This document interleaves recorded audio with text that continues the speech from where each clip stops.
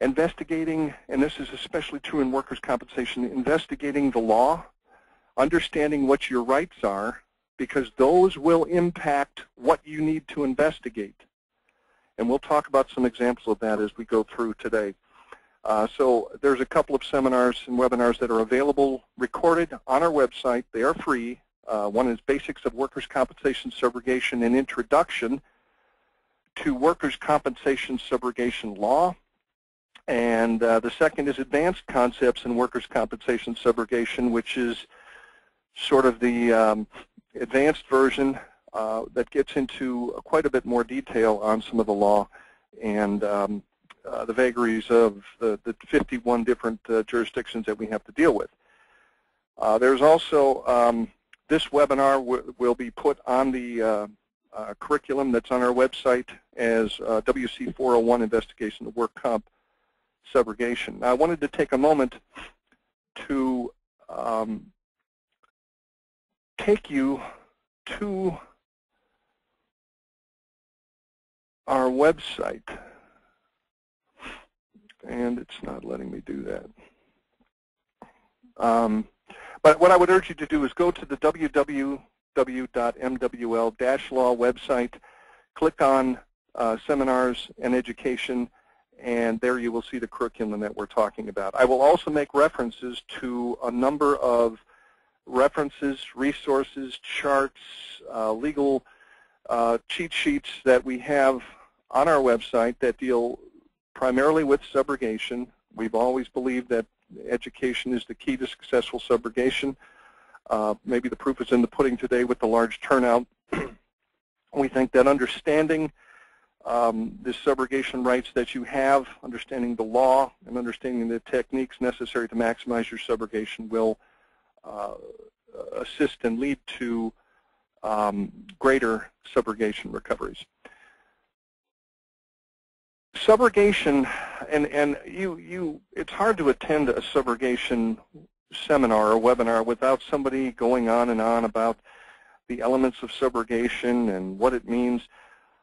But when we talk about investigating work comp subrogation, I think there's something very, very important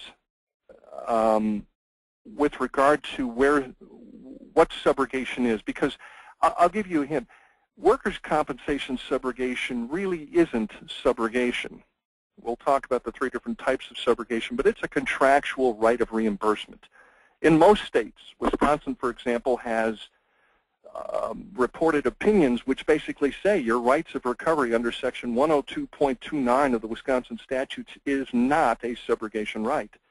It is just like the IRS's right to collect taxes or assert a tax lien. It is a statutory, legislatively supported right to recover money back. It can't be contravened. It can't be upset or minimized or eliminated with equitable doctrines like the made-whole doctrine or the common fund doctrine. It is simply a statutory right of recovery. And understanding that, I think, gets us a long way. Investigation of work comp subrogation is challenging because it involves not only the requirement that we recognize subrogation potential and third-party liability, but also that we understand how to take action on it. We'll be talking a little bit about both of that. When you investigate work comp subrogation, those of you who do this for a living, your job is twice as hard as the liability claims handler sitting down the hall or in the cubicle to the left of you, because you not only have to understand the substantive law of 51 different jurisdictions, you have to understand your subrogation rights in those jurisdictions and how they interplay. And when you get into interstate subrogation, it becomes even more complex. So your ability to assess how likely a recovery is to be affected is important and is key. And the only way to do that is to understand how to effectively investigate and pursue third-party liability. Now, elements of subrogation. This is basic. We've heard it before, but it's important to understand that the subrogee, which is the insurance company, has paid an obligation to the subrogor. This subrogee must not volunteer to pay the debt of the subrogor. The subrogee is secondarily, not primarily, liable for the obligation, and the subrogor, the insured, will not suffer an injustice if subrogation is allowed. Those are the time-tested roots of subrogation, the elements of subrogation. Part of my message today, in addition to getting into the investigation, the photography, the tools for subrogation, the tricks, the philosophy of subrogation, and investigation of work comp subrogation, we're going to be talking about the underlying importance of subrogation, because I firmly believe that if you approach subrogation, a workers' compensation subrogation, and the investigation of third-party liability with the mindset that I just have to go out and take a few statements, make a few photographs, put it in the file, and I can move on, your results, the end recovery, will reflect that approach. However, if you approach subrogation with the mindset that this is my money, this is not just CNA's, Hartford's, or some TPA working for a client. This is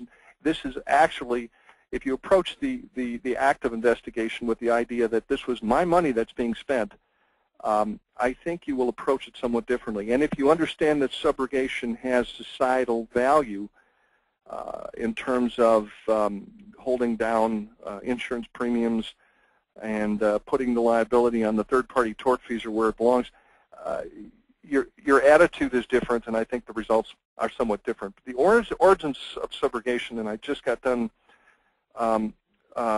talking to some members of the Wisconsin legislature about this.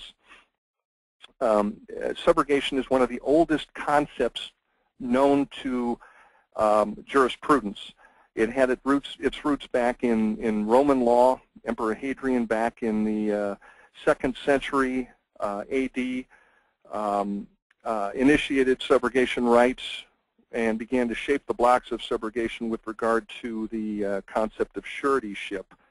And it came to America through civil law and the common law and the courts of chancery or equity from the British courts. But it was formally established in common law in the Magna Carta, and it has a long and storied history. So a lot of trial lawyers, and make no mistake about it, the trial lawyers are no friends of subrogation. And as we'll find out, even some of the insurance, some people within the insurance industry are not friends of subrogation. So we're fighting a battle on two fronts in many respects. But subrogation is defined as the substitution of one person in the place of another with reference to a lawful claim or right. And although subrogation is recognized in insurance settings, the right of subrogation can occur in many settings. Anytime one party pays a debt of another, it's simply recognized. It doesn't arise by statute, although it can, but it just occurs, and that's called common law, and that's known as equitable subrogation. Contractual subrogation is, of course, the auto policy where your policy language says that if the insured makes a recovery from any third-party tortfeasor, that the insurer, the insurance company, the subrogee, is subrogated to the rights of that recovery, and there may be some rights of reimbursement in there. There may be some clause about how the insured will do nothing to prejudice the insurer's subrogation rights. There may also be language about attorney's fees or the made-whole doctrine, but ultimately it's a contractual right. That's the second type. And the third type is what we are dealing with today. Statutory subrogation is precisely what workers' compensation is, although, as I've said, it's really statutory reimbursement. It doesn't really hinge on the elements of subrogation. And the purposes of subrogation, when you're investigating these claims, it's nice to have this in mind. You are placing the loss ultimately on the wrongdoer or the tortfeasor who caused the loss in the first place. I had a slip and fall two weeks ago down in Illinois involving a very serious leg and hip injury when a woman slipped. A waitress was walking outside with a tray of grease, and she slipped on some grease and fell off of the platform that she was walking on. And the investigator came back to me and said, wow, I really didn't realize that my going down there to take a few photos and draw a diagram of this stoop she was on was going to result in a whole new legal adventure. That being, we originally thought there was a placemat that was rolled up and wasn't properly secured, and that's what she tripped on, even though it had some grease on it as well. But what we found out was that the area in which she fell had absolutely no lighting, and that was a big contributor to the accident. It wasn't in the first report of injury. It wasn't in the interview, the statement taken of the claimant.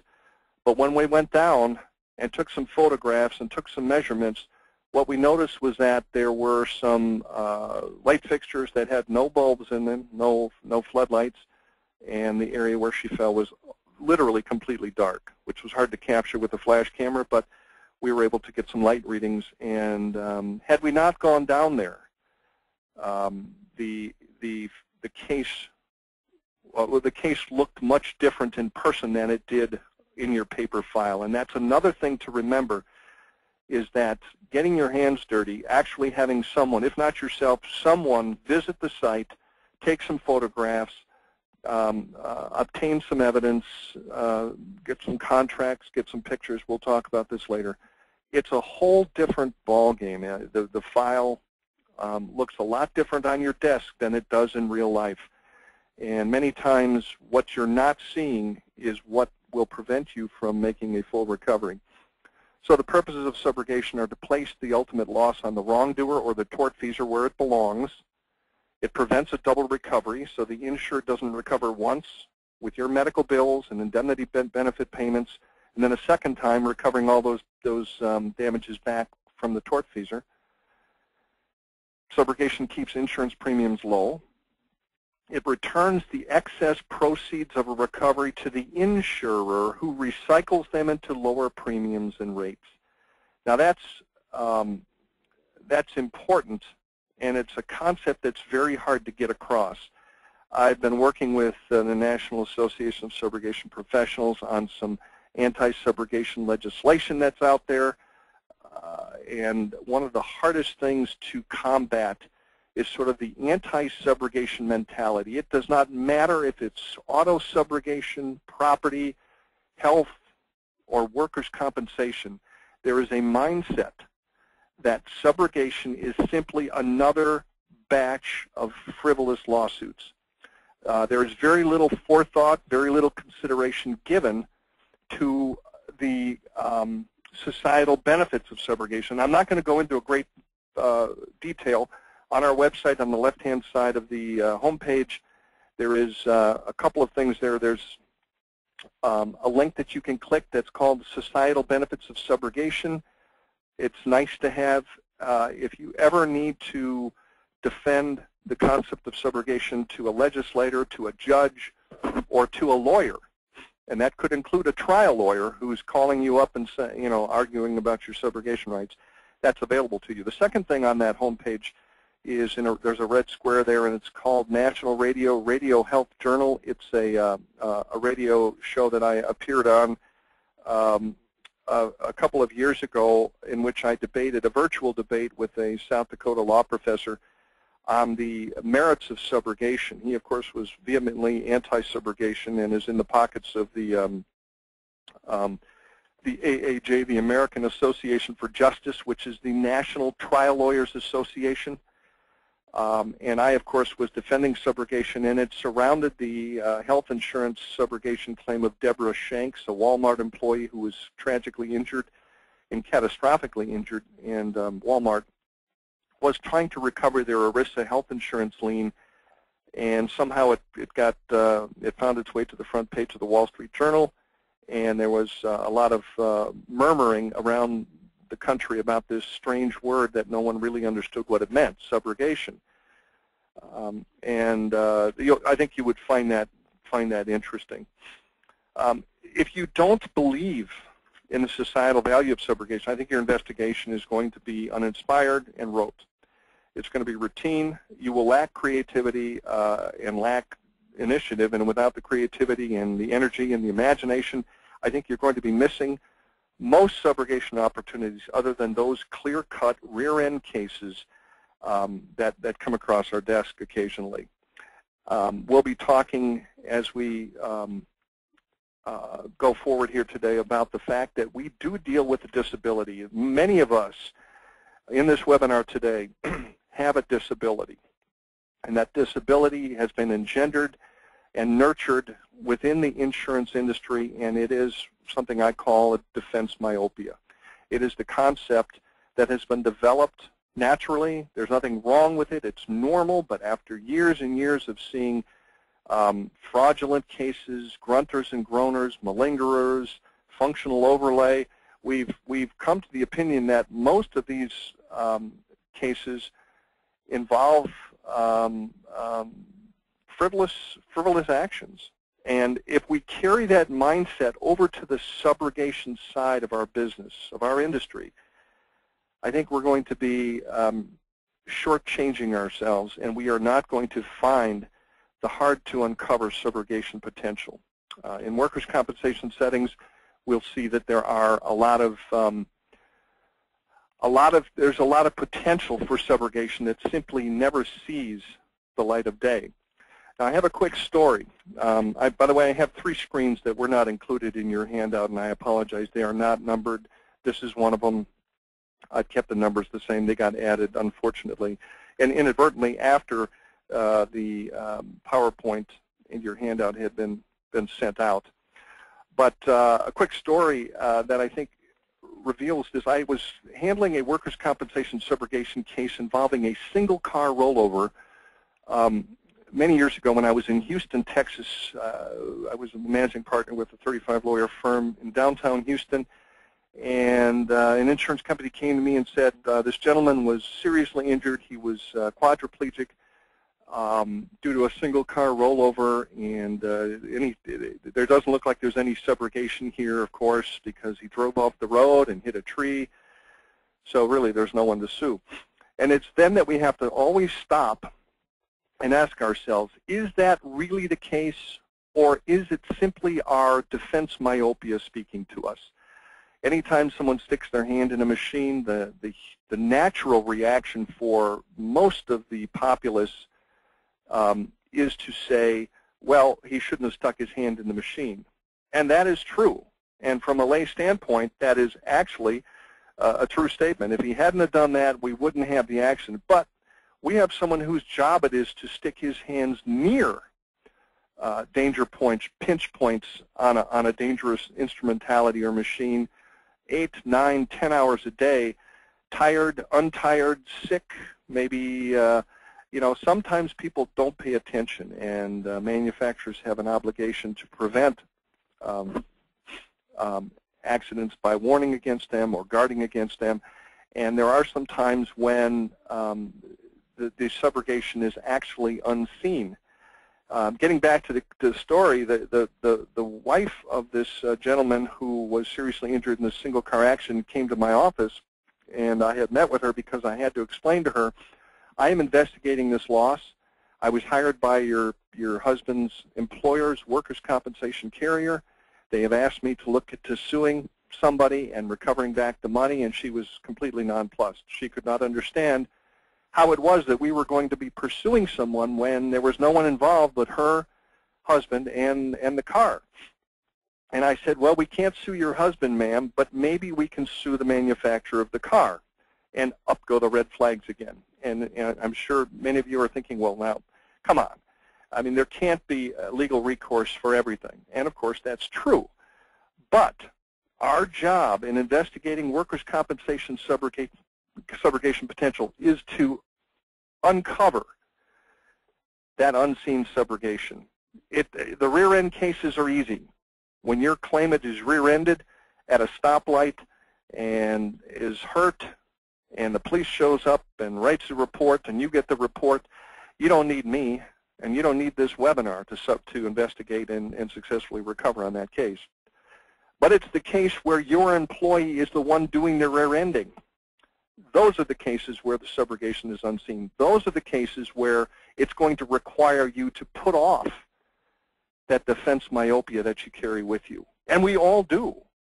And those are the times when it's necessary to overturn a few more stones to uncover the potential. So what I did was I was explaining to her that I was going to be prosecuting a crashworthiness case against General Motors, the manufacturer of the vehicle, because when the car overturned, and it was a simple one rotation roll, and the car landed back on its four wheels again, but the driver was quadriplegic at the time, immediately afterwards. And what I explained to her was that we had hired an expert who went out and looked at the roof and did some testing and found some other problems with other accidents involving that make and model of vehicle. And she was completely shocked that there could be someone responsible.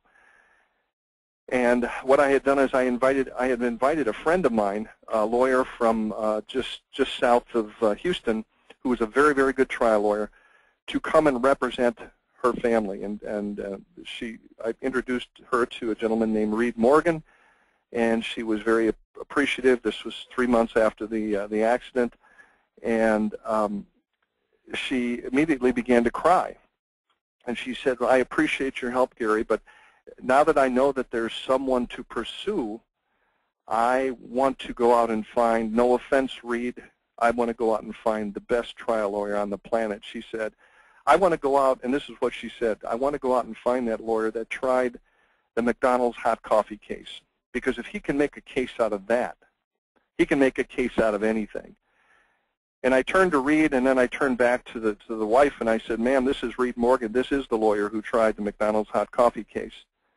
And she gave him a hug, and she said, "You're hired." And we made a recovery against General Motors in that case, a case in which the insurance company never, ever considered that there might be subrogation potential. Times have changed. Over the last 30 years, my clients have become more aggressive, more open-minded, and more objective about subrogation potential, to the point where car accidents now, where it looks like our insured lost control and went off the road and maybe even crossed the median and hit someone head-on. I've got 2 of those out in California, where the clients have authorized investing in the file in order to hire tire experts and determine whether or not the tires, which had blown out, might have become defective. So things are changing, but it's the unseen subrogation that we need to consider. And just those golden arches sitting up on your screen right now are probably sending some signals in your head, like frivolous lawsuit, completely ridiculous facts. How could anyone sue McDonald's for spilling hot coffee on themselves? And I'd like to take just a second to explain how subrogation, even when it's unseen, might still be lurking out there in files, especially large catastrophic loss files, which otherwise would simply be filed away without any recovery effort whatsoever. On February 27th, 1992, a 79-year-old woman named Stella Liebeck from Albuquerque, New Mexico, ordered a 49-cent cup of coffee from the drive-thru of a local McDonald's restaurant. This grandmother was the passenger in her own Ford Probe, and her grandson, Chris, had parked the car after ordering breakfast so that Stella could add cream and sugar to her coffee. So we're going to see the first of many fabrications and which at least relate to this lawsuit. But McDonald's required their franchises, and still do to this day, to serve coffee at between 180 and 190 degrees Fahrenheit. That's 82 to 88 Celsius. At that temperature, coffee causes a third-degree burn to human flesh in 2 to 7 seconds. Stella's grandson pulled the car forward and stopped the vehicle so she could add cream, and when she did, she placed the coffee cup between her knees and pulled the lid back to add the coffee, and because of the temperature, it had weakened the styrofoam cup, and it spilled into her lap. She suffered full-thickness burns over 6% of her body, including her inner thighs, perineum, buttocks, and genitals and groin area. She was in the hospital for 8 days, underwent skin grafting and burn debride treatment, incurring significant medical expenses. And now she wasn't employed at the time, but this is an example. She lost 20 pounds, which was 20% of her body weight. She went down to 83 pounds, and she had 2 years of medical expenses, of treatment and medical expenses. Okay, so far so good. Still, be careful. Don't spill coffee on yourself. Well, she sought to settle with McDonald's for a mere $20,000, which wouldn't even have covered her medical expenses. But after McDonald's offered only $800, Reed Morgan, the Texas City attorney that is a friend of mine, who's also licensed in New Mexico, filed a New Mexico suit in district court there and accused them, McDonald's, of selling coffee that was too hot. The mediator, right before mediation, suggested a settlement for $225,000. McDonald's refused. They went to trial. There was evidence of 700 other burn cases involving McDonald's and this high-temperature coffee. Experts came in and talked about that between 180 and 190, this is almost boiling, that the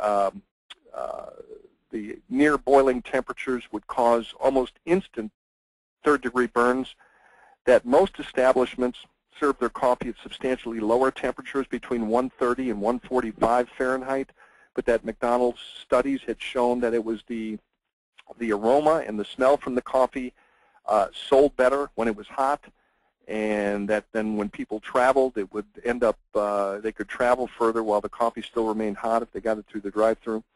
The McDonald's quality assurance manager testified in his deposition that they had strict quality assurance to make sure that all of the franchises served their coffee at 185 degrees, and they wouldn't let them serve it any lower than that.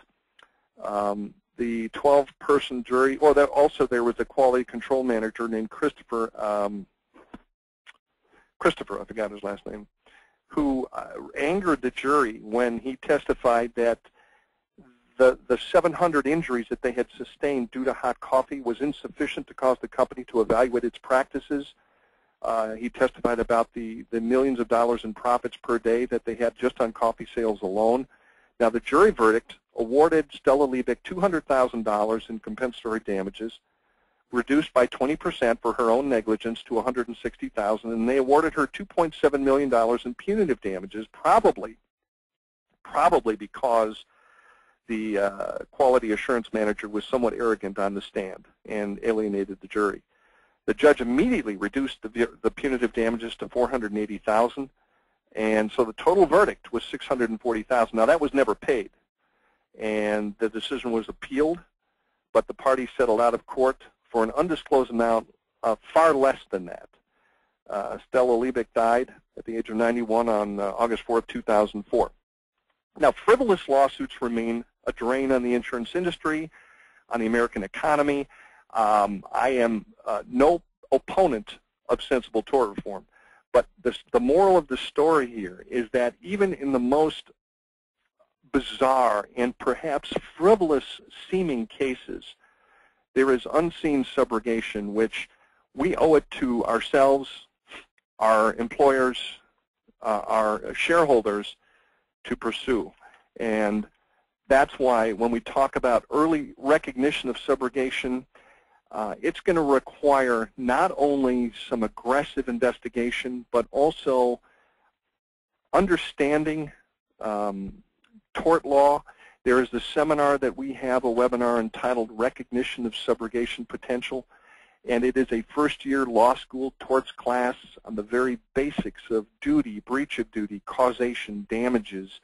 It goes over premises liability, product liability, auto law, and into the nuts and bolts of when someone is liable, to help us and to help those of us in the profession whose job it is to recognize subrogation, to understand the law behind this. So if you don't recognize subrogation, and sometimes you just have a nanosecond to do it, you get your first report, single car accident, drives off road, hits tree, no subrogation, move to the next file. I've said this many times, and for those of you who have been to our webinars, you may have heard me say this. The 4 largest subrogation recoveries we have ever had have all been in files in which the files had been marked no subrogation, in which the insurance company looked at it and determined that there was no subrogation. So early recognition of subrogation is key, and without that we don't have 2 and we don't have 3. We have no prompt action. We can't because we don't recognize it, and we don't have any aggressive or cost-effective pursuit of subrogation because, of course, we don't recognize it. So like the McDonald's hot coffee case, which I'm not saying is the prototypical case that we should be pursuing, it's incumbent on us to recognize subrogation, and unless we do the legwork, which is what we're talking about here today, the investigation that we'll be getting into, unless we do the legwork and unless we understand the law, because without understanding the law, sometimes we don't know precisely what to investigate. I'll explain more on that in a minute. And unless we understand how to investigate, we're not going to recognize subrogation, because the investigation of subrogation in work comp settings is an opportunity. We have to understand what opportunities subrogation law provides for us and look for that hidden subrogation. In addition, investigation sometimes reveals what needs to be investigated. The example I told you about going down to Illinois to quote-unquote investigate this mat that kept rolling up that we think the claimant might have tripped over, turned out to be something altogether different. It was an investigation into the complete lack of lighting, into a lack of maintenance.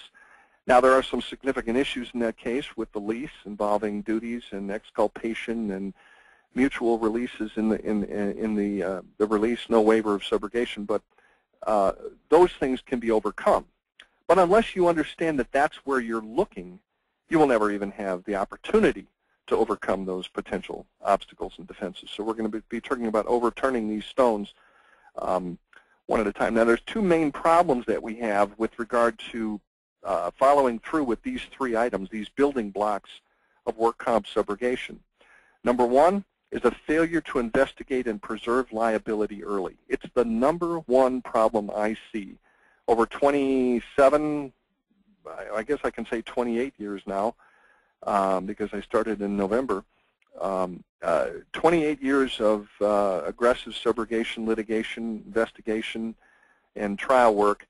The #1 problem I see is investigation lacking, subrogation not recognized, and as a result, things going stale. Witnesses disappearing, evidence disappearing, conditions not recorded, and basically, as the clock ticks, the difficult cases of subrogation, which are most of them, become even more difficult. So the failure to investigate and preserve liability, and secondly, the failure to recognize the hidden liability. When we talk about investigation of work comp claims, and let me just stop for a second and say, we have another, I hate to heap even another obstacle in our way, but we have another problem that we have to overcome. And that is that in the world of workers' compensation, many claims handlers may have the responsibility for recognizing subrogation, but when they do, it's turned over to someone else. Those who have centralized recovery units or subrogation departments generally have to check a box or forward something on to the subrogation department. We think there might be subrogation here, but you're the gatekeeper. Unless you look at that McDonald's hot coffee case, unless you look at that single car accident and say, aha, I think there might be subrogation here, you don't get to step 2. And the people whose job it is to investigate and pursue subrogation oftentimes, depending on your procedures, your in-house protocol, may never get the chance to do that.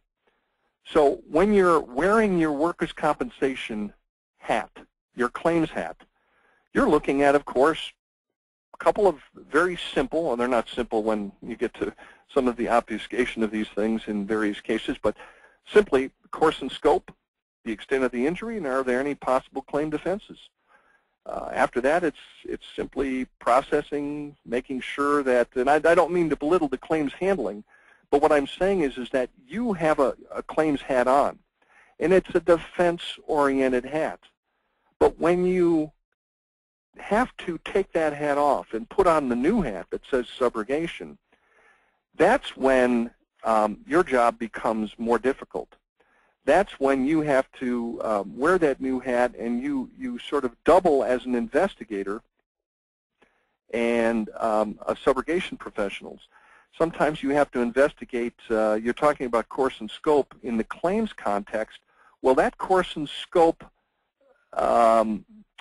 investigation you do for work comp claims actually may carry over into the subrogation world, where you have borrowed servant situations or construction settings. And we have a lot of construction accidents where you have to look at whether or not there was a right to control, or whether or not a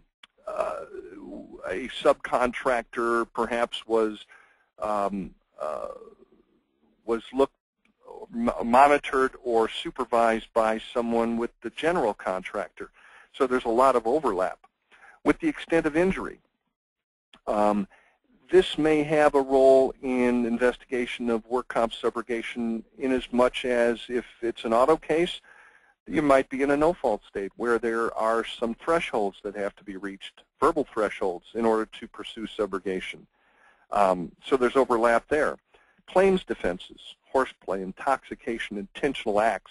These are all significant issues that need to be looked at in the work comp subrogation field as well, because they may have play a large role in determining whether or not there's a lot of contributory negligence on the claimant, whether the case is worth investing some additional time and money. Intentional acts. There may be situations where, and in many states, the majority of states allow a claim against a co-employee if the act constitutes gross negligence or an intentional act. So these are some things that, intoxication. Okay, intoxication played a role. We're denying this claim for one reason or another. Well, if intoxication is an issue and the claim is paid, maybe there's a dram shop case that comes into play here. So there's always some overlap that we sometimes fail to recognize. Now, successful workers' compensation subrogation involves three things, and I call them the 3 L's of successful workers' subrogation investigation. Number one is the liability. You have to understand tort liability. If you don't understand that you have an opportunity to pursue a manufacturer of a vehicle in a single car accident, if you don't understand that perhaps there is some tort liability associated with a retread tire, a drive tire on a tractor trailer which ended up in a collision, and that retread tire was the cause of the accident, understanding the potential for third-party liability, in other words, becoming a law student and understanding the law, is actually a key part of successful subrogation investigation in the workers' compensation arena, and in any arena for that matter. But it's often one of the more difficult, and that's where education comes into play. Number two, understanding the law. And what I mean by the law isn't product liability law, premises liability law, dog bite law. And again, there's a dog bite chart, for example, on our homepage of the website for our firm, and you can look at see what the law is. Does a dog have to have 1 bite or 2 before it can be pursued? Is there strict liability, as there is in Wisconsin in some situations? Those are things that you have to know to understand the tort liability. But when I talk about understanding subro law, I'm talking about something completely different. If you are in Alabama and you are investigating a claim and you realize that the 2-year statute of limitations has run, instead of closing the file, if you understand that you actually have 6 months after the statute of limitations has run to file a third-party action, you will successfully, or you have a chance for a successful subrogation, whereas otherwise you would have closed the file. If you are in a state where the employer's negligence reduces the recovery and reduces the plaintiff's recovery altogether, understanding that will help you understand what to focus on in terms of your investigation. If you're in a state which allows, now Missouri just had a recent case that came out late last year, in which a co-employee is now again fair game to be sued. So if you have a case and you can look at possible co-employee negligence as opposed to a state where you cannot, your investigation will be much different. You will focus on different things. And this goes on and on. Med-mal, if you're in a state where medical malpractice is a possible third party, you will be able to investigate that, whereas you wouldn't if you were in a state where it wasn't. Legal malpractice, same thing. Can you recover from UM or UIM benefits? Investigation is more than taking photographs and taking a few statements. If you understand that you have the right in Texas to recover your workers' compensation lien from an uninsured motorist policy owned by the employer, paid for by the employer, you will ask a few different questions and try and obtain some additional information that you might otherwise not obtain. One of the tricks I use in cases where, say, you can recover against a UM policy of the employer is you can go and obtain that policy and find out what the coverage is, and then you can work with the plaintiff's lawyer who may not understand or realize that you have that right or don't have that right, and some deals can be struck. When I'm curious about third-party coverage, you can call up a third party like a contractor out in California that I called who just got done working on a large truck stop out there, and within an hour the truck stop had burned to the ground. $6.1 million later, we're looking at a huge loss. Well, part of my investigation, I want to know what that coverage is. Well, Gary, you can't find that out until you file suit and ask for, well, you can. I simply call them up and I say, hey, I'd like to hire you to come and do some work, but my boss wants to know if you guys are covered by insurance first and how well you're covered. Bingo. Not only do I get the information, but they shoot me an email with a certificate of insurance attached. There are a lot of creative ways to get the information that you need, but understanding subrogation law is a key element in successfully investigating subrogation. Now, lastly, labor. I think it goes without saying that it does take time, and you have to use the tools at your disposal to look for that unseen subrogation that we talked about. You have to develop it, and you have to preserve it. I mean, these are all separate and independent functions. Without any one of them, we have no subrogation. So the responsibility is quite large.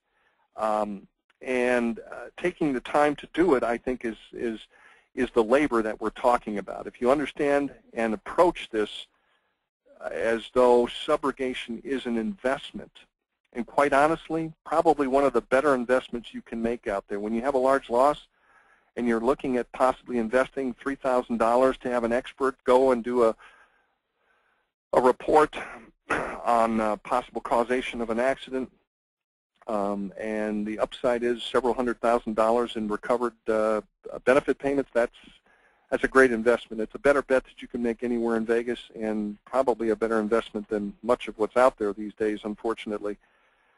So you take the time to approach subrogation and approach it like it is a religion, and without being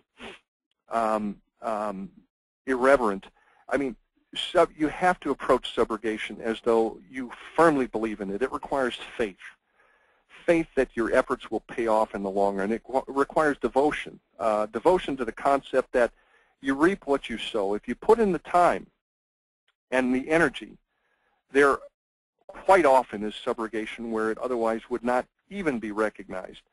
There's this story about an atheist who was walking through the woods, and he was looking at the majestic trees and powerful rivers. What beautiful animals, he said to himself as he walks through Mother Nature. And then he was walking alongside the river. He heard a rustling in the bushes behind him, and he turned and looked and saw an 8-foot grizzly bear charging toward him. He ran as fast as he could up the path and looked over his shoulder and saw that the bear was closing in on him rapidly, and obviously he knew he could not run the bear.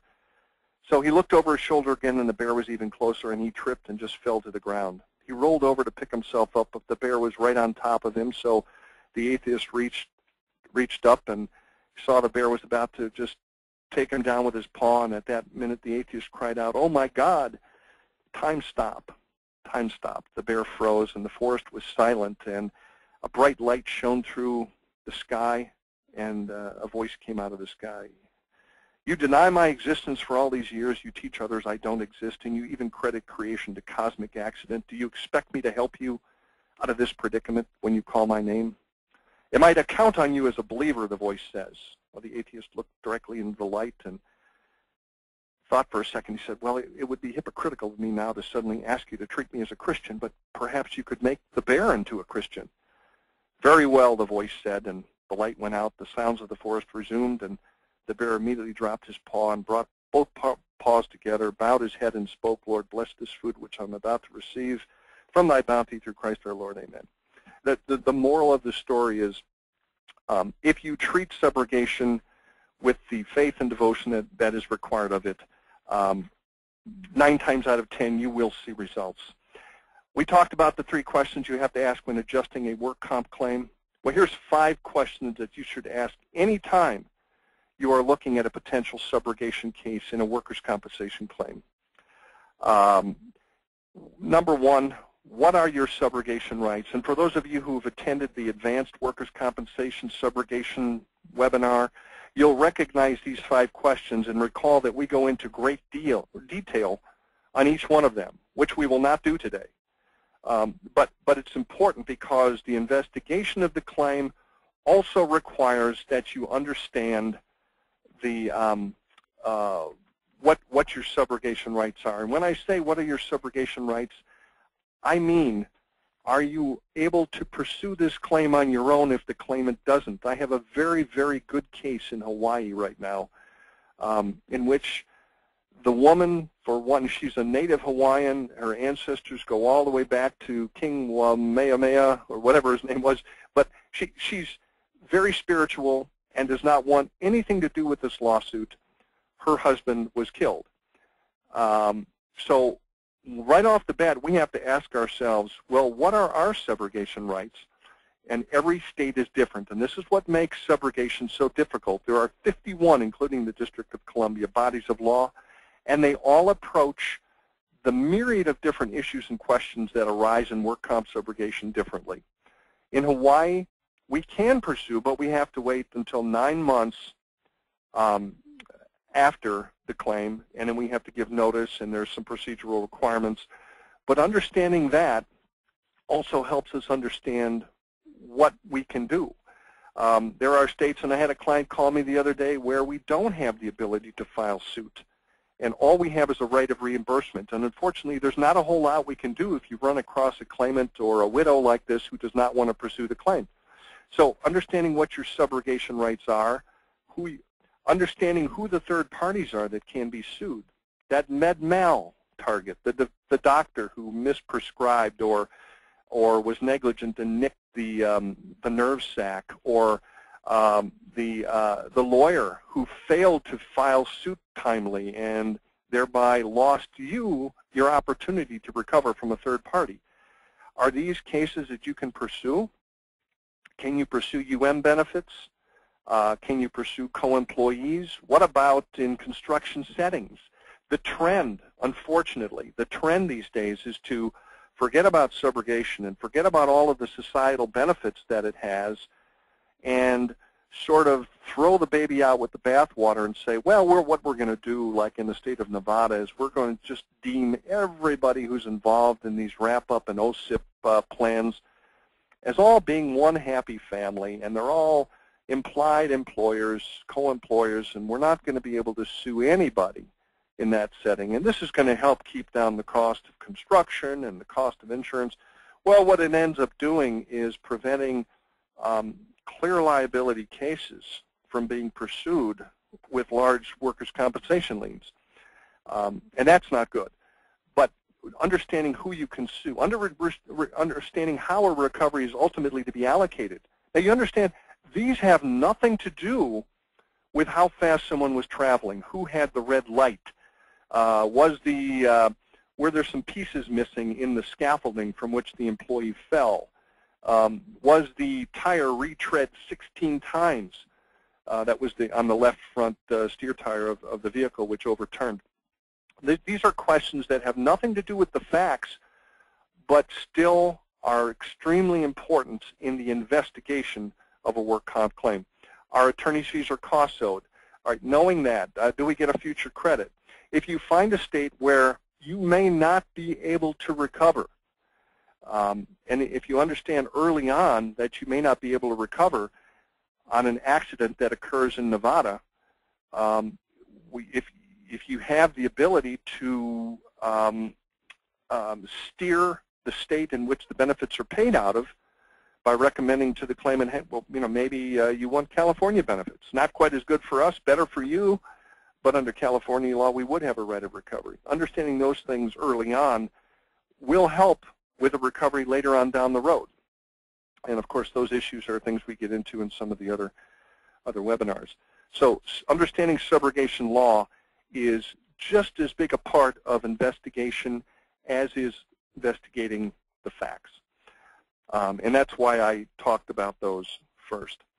Now, one of the reasons, before we get into the investigation, one of the reasons why subrogation is so difficult if it's done right is, there's 51 jurisdictions plus Longshore Harbor Workers' Compensation Act, FELA. The law is always changing. You are 9 times out of 10 going to be the party crasher. You're nobody's friend. You're always the third wheel on the date. Plaintiffs, defendants, excuse me, sometimes judges, mediators will always conspire to try and make you go away. You are the fly in the ointment, and it is difficult. But investigation is more than just the accident. Keep in mind those 5 questions we just talked about, and understand that ignorance is bliss.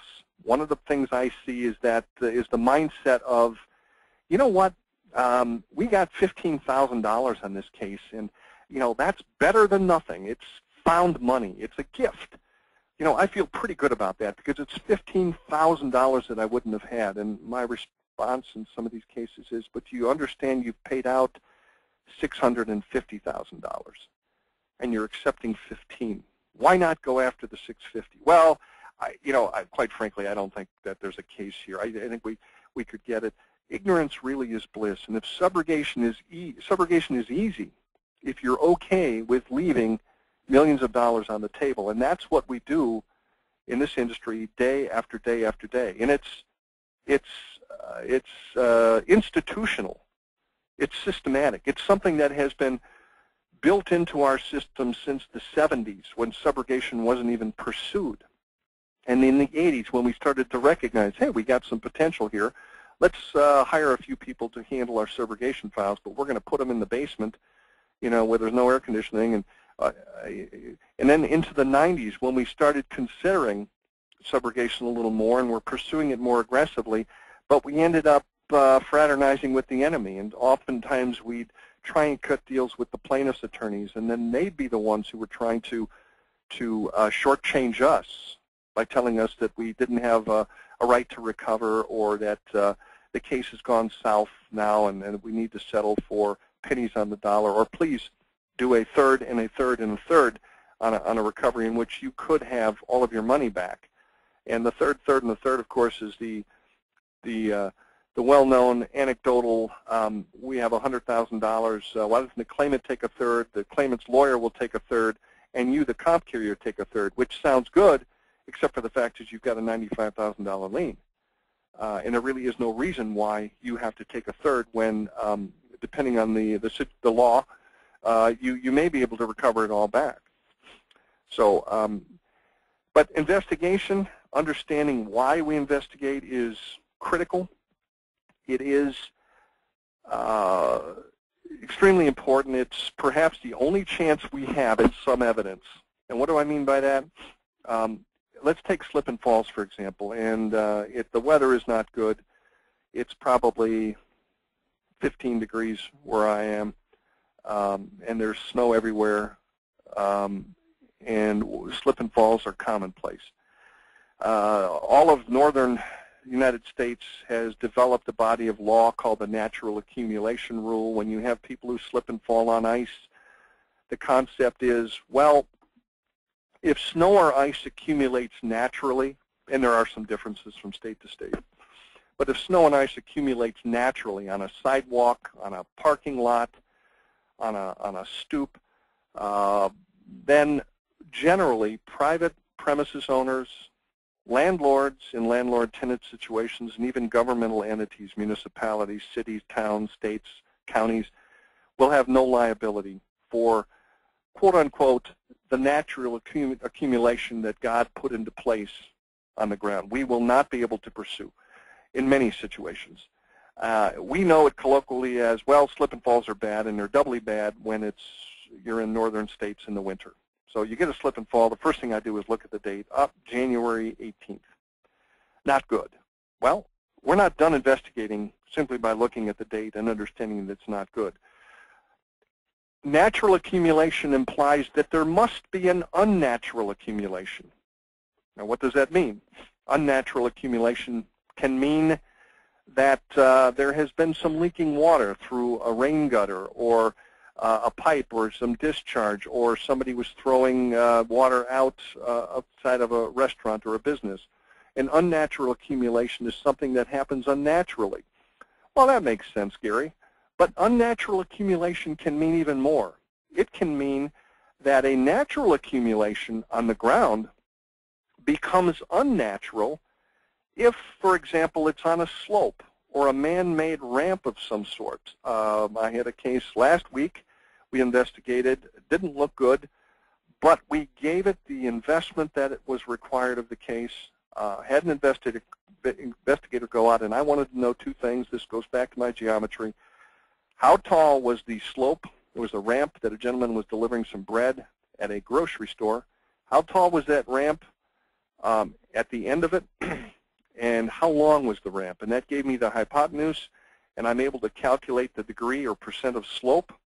And this is in Illinois. Illinois has law, case law, which says if it's a 2%, 2.5% slope, that is still a natural accumulation.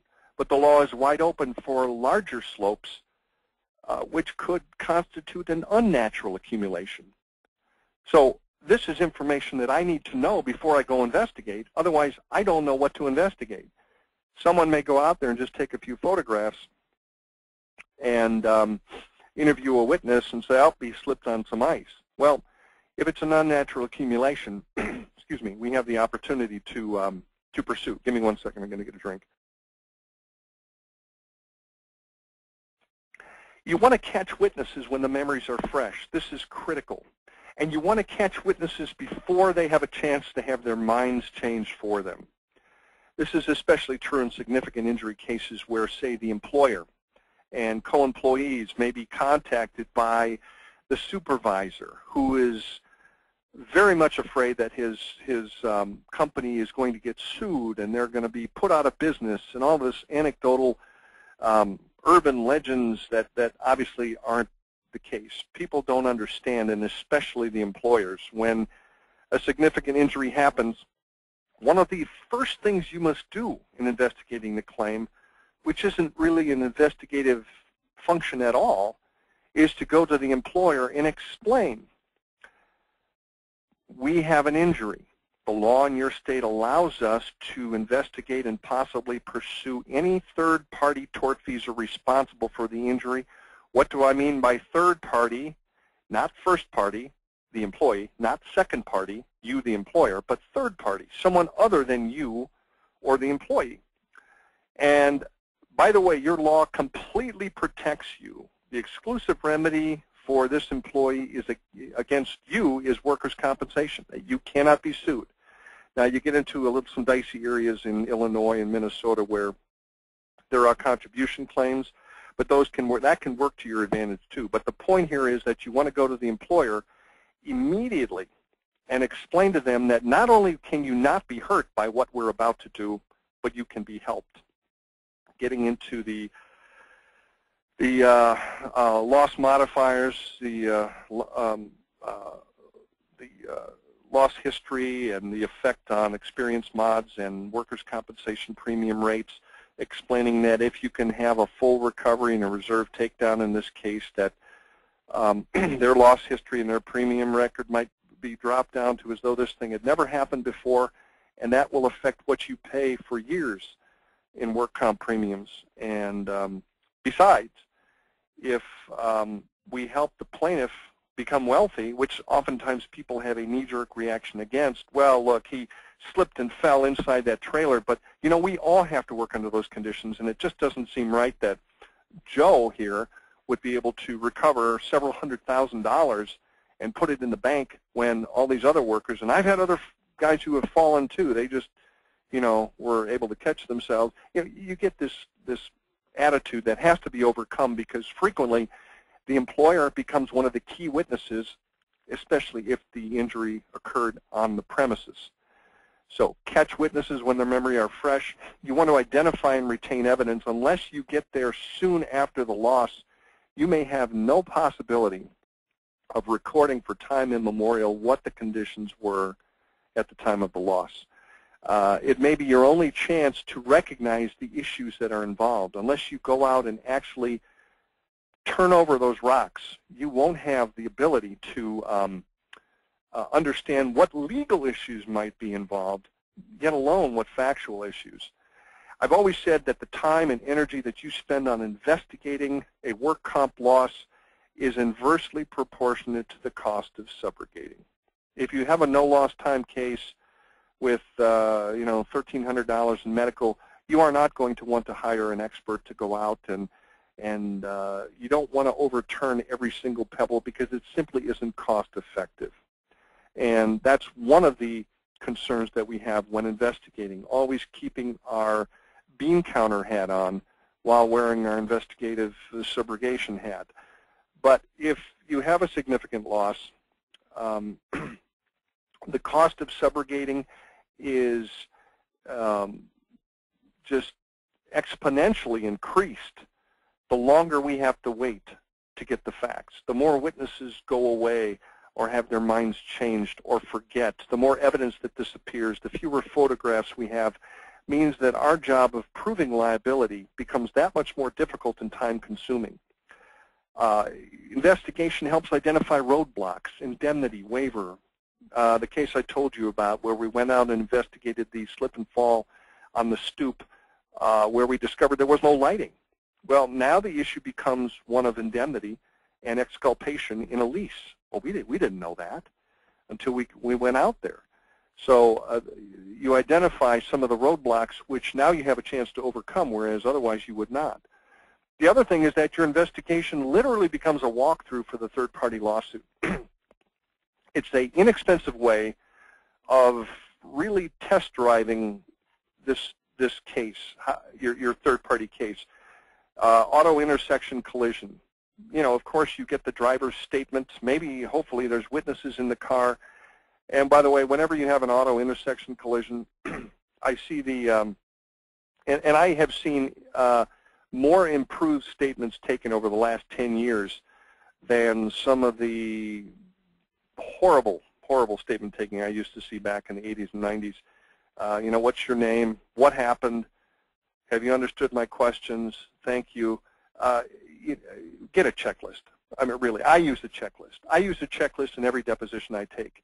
Even though I can do it by memory, I want to make sure that I don't forget anything. And sometimes a bullet point on that checklist turns on something in my head and reminds me that there's an avenue that I want to explore.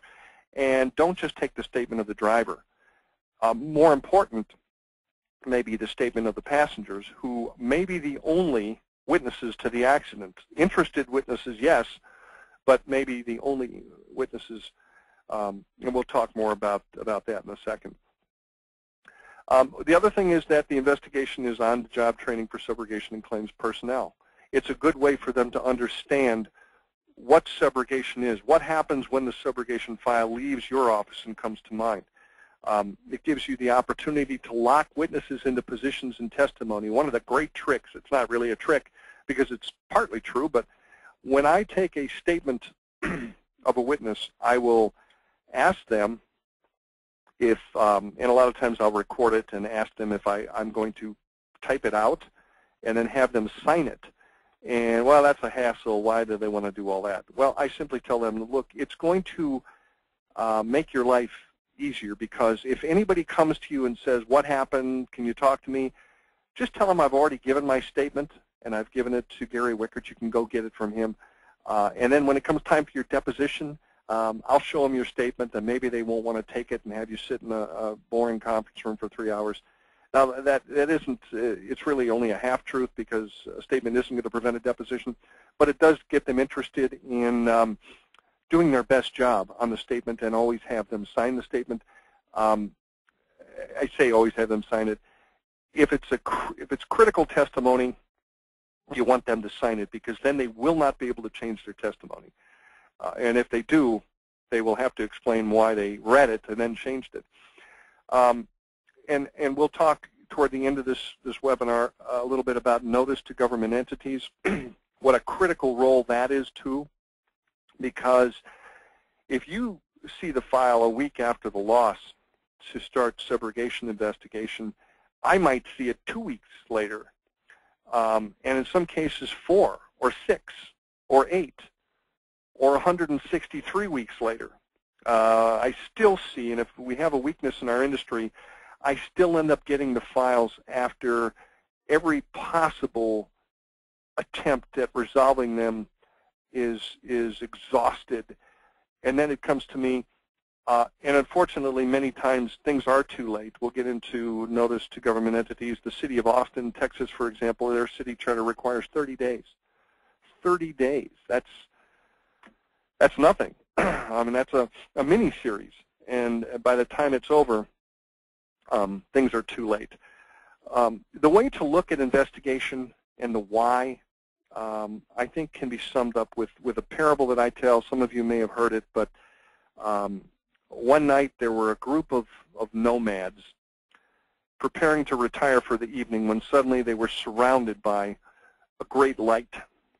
They knew instantly that they were in the presence of a celestial being, and nervous and shaking with fear, they crawled out of their tents, and with great anticipation they awaited a heavenly message of great importance that they knew must be especially for them. Finally, the voice spoke, and in a deep, booming voice that shook the earth, the voice said, "Gather as many pebbles as you can. Put them in your saddlebags. Travel a day's journey, and tomorrow night you will be glad. And tomorrow night you will be glad and sad."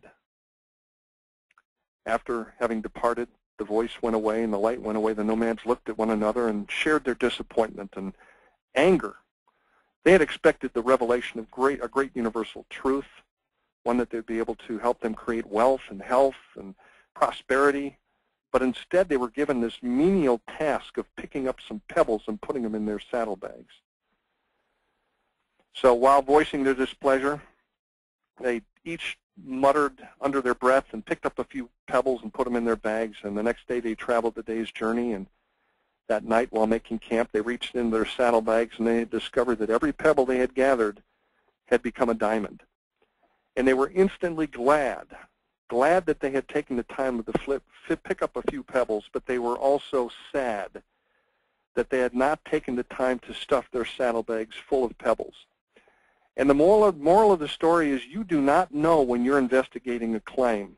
As you're asking the questions, obtaining the leases, taking the myriad of photographs, obtaining evidence, you don't know what's going to be significant. When you're asking the questions, you don't know exactly which question is going to be the million-dollar question until you wake up after the suit is over with, after the subrogation effort is complete, and you find that what you did really did affect the outcome of the case. So what is it that we do in the investigation of the work comp case? Well, obviously, we've talked, and I started first with and hit hard with the fact that the law in understanding the issues is part of your investigation, because it may prescribe what it is you need to investigate, or, and perhaps more importantly, what you don't need to investigate. But the what it is that we're going to be doing is we're going to be looking at the facts and details surrounding the injury or death. The investigation becomes a valuable commodity that can be used for advantage. And what I mean by that is this is work product. Quite often, the statements you take, the photographs you take, the measurements you take, the expert that you hire, the efforts that you engage in to aggressively investigate a loss turn out to be diamonds. And what I mean by that is the claimant hires an attorney, and they don't often get into the game early on. It could be months later. Evidence disappears for them too. They're not God. I mean, when they get involved in a case, they have the same struggles we have. And if they get into the game late, or some Yahoo attorney, a friend of an uncle of the claimant, has been handling the case and firing off demand letter after demand letter, and then 19 months later they refer it to an experienced trial lawyer who looks at it and goes, wow, I wish I'd had this case from day one. Well, there is some place they can come to play catch-up, and that's us. The investigation that you perform, the statements that you take, the work that you do, all it becomes work product. Work product that is actually privileged. If you are doing the investigation in anticipation of litigation, in the laws of most states, it becomes privileged and cannot be turned. We cannot be made to turn it over to anybody unless we want to. The reason that's good is that quite often we have an opportunity to cut a deal with the plaintiff's lawyer and say, wow, do I have some stuff for you? I not only have the product, I have statements, I have a photograph before the blood was cleaned up, I have recorded statements, written statements, I have an expert who is a consulting expert for us who went out there and can testify as to the conditions right after the loss. Every one of the things I've just mentioned, he does not have. And most of those things he cannot now get. He has to try this case from a second tier with second-class evidence and an expert who will have to testify on the stand. He did not get out there to see the conditions. So what I can do then is say, I will give these things to you in exchange for a stipulation that you will repay my client their work comp lien, that you will not take attorney's fees out of the lien, and and once he enters into that agreement, we can then sit back and our subrogation rights should be protected. Now, I don't encourage you to rely on trial lawyers to protect your subrogation interests. We'll talk about that in a moment too. But this becomes a diamond that we can now put out on the free market and negotiate with the trial lawyer. The work you do, I've got a large hearing in Dallas in a week and a half on a mammoth work comp case in which in many states the plaintiff's attorneys can take a chunk of your lien off the top. And again, here we get to this mentality, well, 2/3 of $1.8 million is a lot of money, Gary. You know what? But it's not quite as much as 100% of $1.8 million. And if we can avoid the plaintiff's attorney from being able to take fees off the top of your work comp lien, we will do that. How do we do it? By hard work. It's the labor. If you remember back to that slide, the 3 L's, the third L was labor. And if we can work hard from the beginning on the investigation, many times I can take your work product, put it in the form of an affidavit like I will do in Dallas, and go in front of the judge and say, see this affidavit? It's about 46 pages. It outlines everything we did on this case. And the law in many states, like Texas, is that the judge must take into consideration the relative amount of work that the plaintiff's attorney did and the work comp attorney did to protect the work comp lien. And then they will apportion the fees. So we can, in many cases, get the fees knocked down to 0. Or in some states, like Wisconsin, recover not only 100% of the lien, but also attorney's fees on top of it, because we can now eat into the plaintiff's attorney's fees. And you want to talk about a way to get someone angry at you. It's a trial lawyer in which you try and take away some of his attorney's fees. Investigation is also a means to uncover subrogation killers like indemnity and waiver. Again, you protect witnesses from disappearing. Quick tip, if anytime you interview anybody, ask a simple question. Can you give me the name and phone number of your nearest relative? Because once that person disappears, moves to somewhere in New Mexico, and is hard to locate, we at least can call Aunt Mabel and say, hey, do you know where Billy went? Oh, sure, he's in Santa Fe. Here's his cell number. A real simple question, and just getting a nearest family member and some contact information works wonders. So the other thing is the what is the opportunity to represent the plaintiff's interest. There are some cases that are worthy of just saying, hey, we'll not only represent the work comp carrier but also the claimant, and that allows us to recover 100% of the work comp lien, 100% of our attorney's fees, and then whatever is left over, the claimant gets. So when we talk about the what, these are some of the things that investigation does. Now the how, well, these aren't new to anybody, and anybody who's listening obviously is listening because they have or will have some investigative responsibilities with regard to work comp claims. But let's talk about some of them. Statements and recordings. We've talked briefly about that. Photographs. We live in a wonderful age, an age in which we can take digital photography. We don't have film like we normally had. We can take hundreds and hundreds of photographs. The more the better. Don't be stingy with photographs. Preserving evidence. We can observe witnesses. We can see how well, how good of a witness somebody makes, and that can be all the difference in the world. I started practicing my craft back in the late 70s, early 80s with a trial lawyer named John O'Quinn down in Houston, Texas. Probably probably the best trial lawyer to ever live. He tragically died last fall in a car accident that nobody's going to subrogate. It was his own accident, but his own fault. But he taught me how to try a lawsuit. He was on the cover of Forbes magazine twice, more $100 million verdicts than any lawyer, and he told me one thing, and I've remembered it ever since. Gary, the number one factor in how good of a lawsuit you have are not the facts. It's the plaintiff. How good of a witness does someone make? Because 9 times out of 10, people are going to help someone they like. And if someone makes a good witness, it is often more important than what that witness says. And that's true with the claimant as well. Taking measurements, documents, engaging experts. One of the things that we need to remind our clients is when you engage experts, you often want the right expert for the right price with the right discipline. And I see far too many cases come to me, and it could be a catastrophic explosion in a power plant, or it could be a slip and fall outside of a grocery store, and I see the same expert on the case. He writes the same report in the same format, and probably has a good price, and maybe even come in and done a dog and pony show with the insurance company and has some cut rate deal, and a memo went out, let's use this guy on all of our cases. Not good.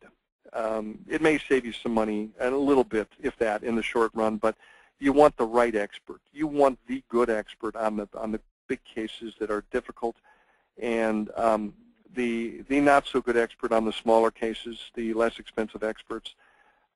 We have spent 20-plus years gathering experts around the country.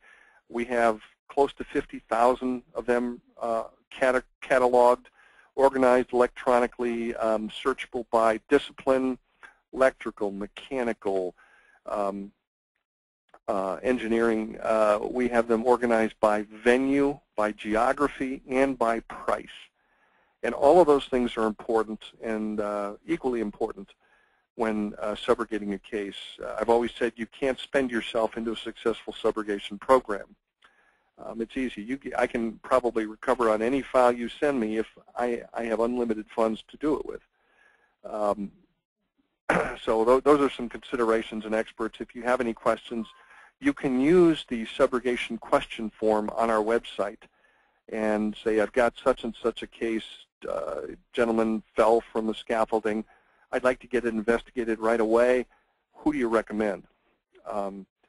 And if you have to get permission to do that, get it. But I think that's a better choice, because oftentimes that expert is the expert for the case. When the plaintiff's attorney gets involved later on and he hasn't had the time or doesn't want an expert who hasn't been able to go out and see the actual scene, your expert becomes the expert for the case. And if it's not a good expert, the case is no good. And many times trial lawyers will turn down the case if there's nobody qualified on it. And by the way, just recently, Wisconsin entered the growing number of states that follow Daubert and some of the more rigorous rules that were designed to prevent junk science. And in a way they do that, but in a way they also make litigation more expensive. So we have to be careful that the expert we get is truly someone who's qualified in the area we're in. And if we're in a jurisdiction in which you have to come up with a reasonable alternative design that was feasible in a products case, in some venues you do, then you have to have someone with design experience. And if he doesn't, you simply can't make a products case with such an expert. Giving proper notice, coming to conclusions, writing summaries and recommendations, and engaging subrogation counsel. Now, I'm always careful not to stump for work in these webinars, because I really feel that the value in them is simply the education. Our job becomes much easier the more you know, and the more mistakes we can avoid early in the case.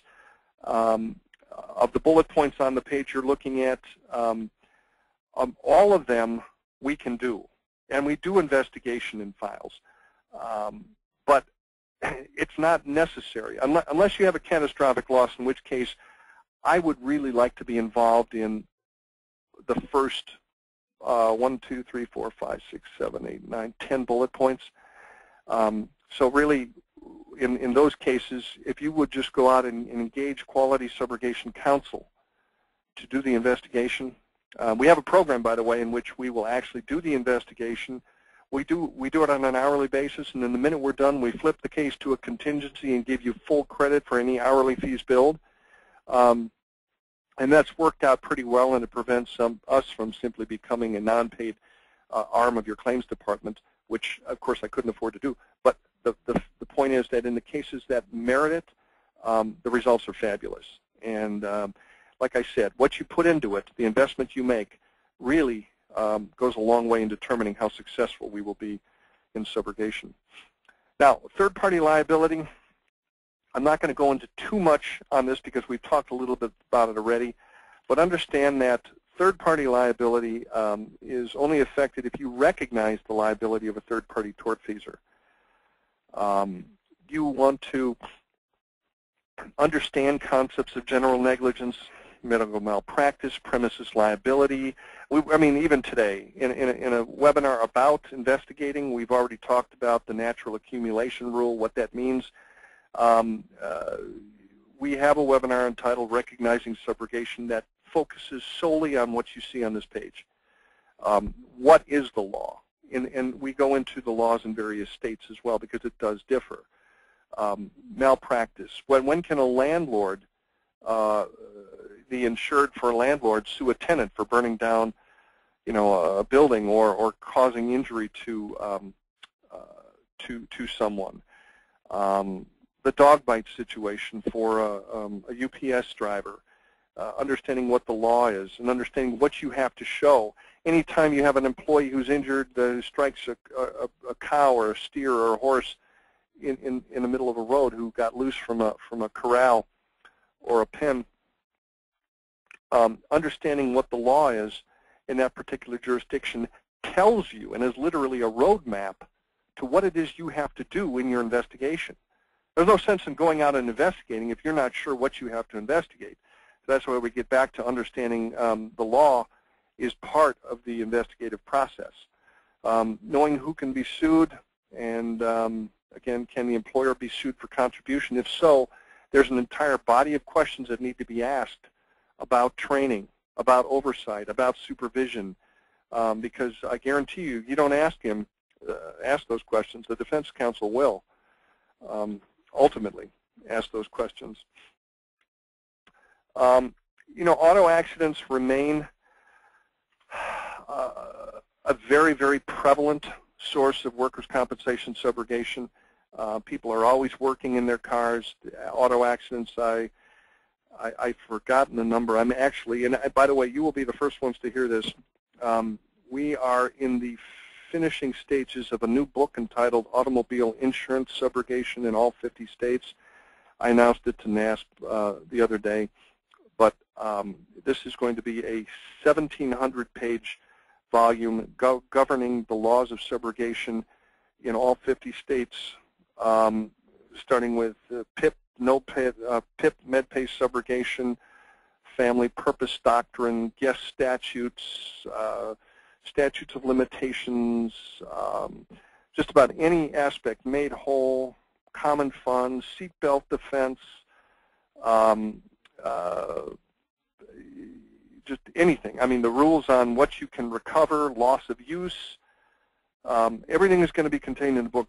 And the reason I enjoy that, and trust me about one thing, I promise you that my son, my youngest son, works at a putt-putt golf course, and when this thing is over, I don't care how many books are sold, he will make more per hour than will we making this book. That's not the reason for it. The reason is because it really will make our job easier. It will make the profession's job easier, and I'm looking forward to the reception it gets. And it's going to be published by Juris Publishing. It probably will be out toward the end of the summer.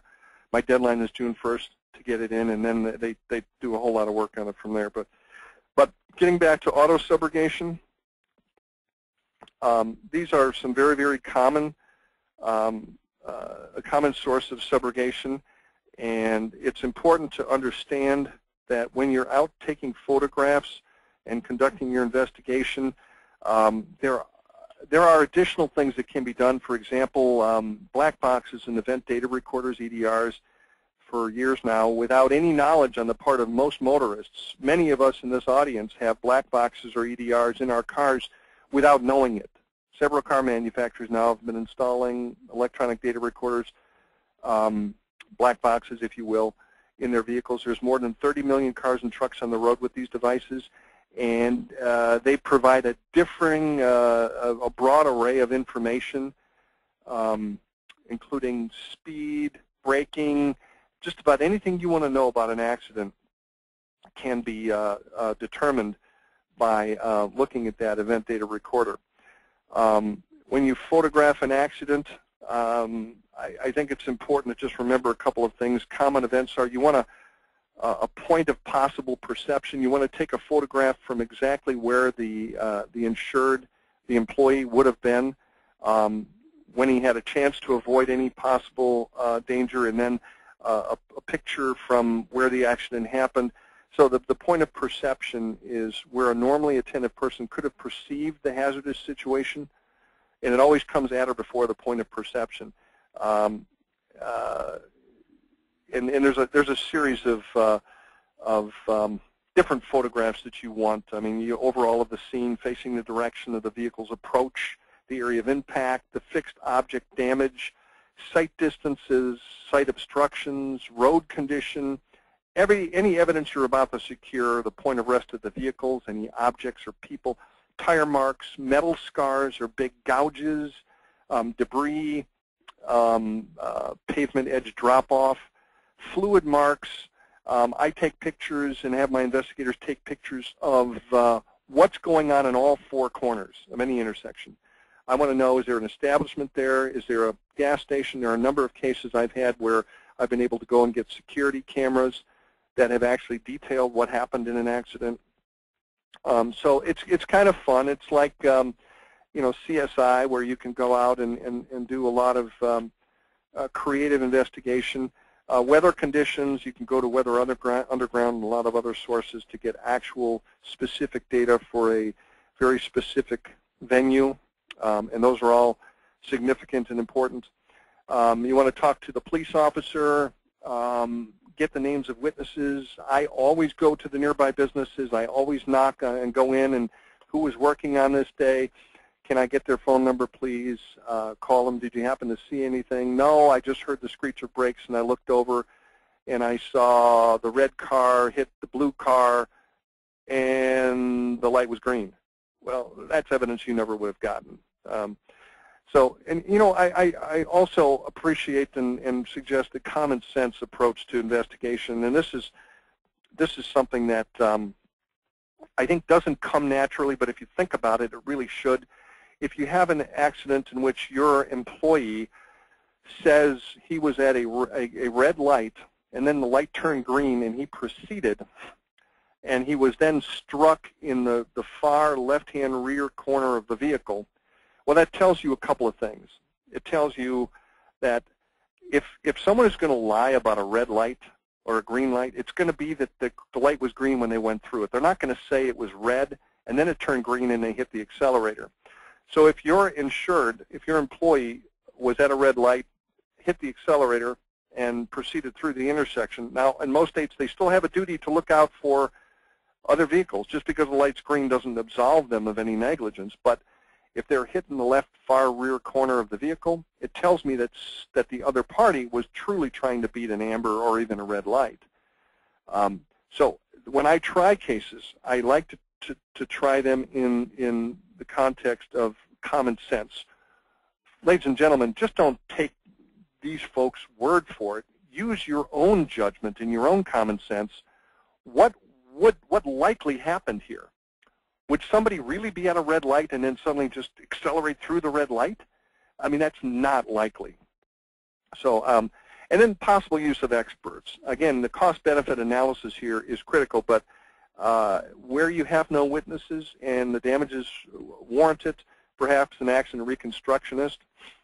I'm not going to go into a whole lot of detail on some of the general negligence. These are just some things that you need to be aware of that, we go through this in our Recognizing Subrogation webinar. But because automobile accidents are the most common third-party situation that we'll come to, it does warrant some reminder that, obviously get a police report. And remember, the police report is not golden. My dad was a cop for 37 years, and I can tell you that the one thing they can't do is turn in a blank police report. They have to put something on there. And oftentimes, they feel compelled to cite somebody. So just because your employee gets cited doesn't necessarily mean that that's the golden, or that that's the truth. And police reports can be changed, they can be supplemented, charges can be dropped. But a police report obviously is a good first step. And I would talk to the policeman. They do not mind it, especially if they're in the office. And you can ask them about it. You'll be surprised at how much they remember that isn't able to be put on a report that's designed to be digitally inputted somewhere for statistics. And those reports get harder and harder to read every year.